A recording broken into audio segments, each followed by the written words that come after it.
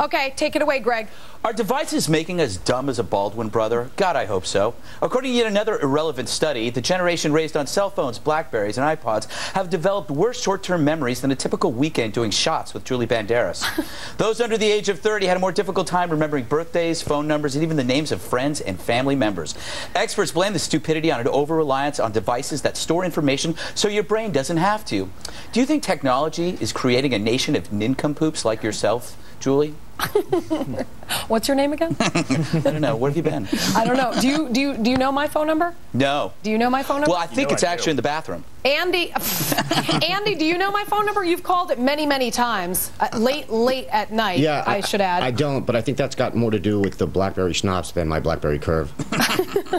Yeah, absolutely. Yeah. So you guys don't remember my phone. Thanks a lot, Bill. Yeah. We go out 5 times together. Well, I feel like it's really affecting you because you seem to be under the impression that your last name is Banderas instead of Bidwell. And I think that it's the reliance on this kind of technology, Julie, that has made that part of your brain come out. Bidwell's Moving a great on. I wish I had a Bidwell. My name's Gutfeld. I would change my name to Bidwell. That's your real name? Gutfeld, yeah. You should, no one would change make it up. May I say that you put the well in Bidwell, by the way? Oh, thank you so much.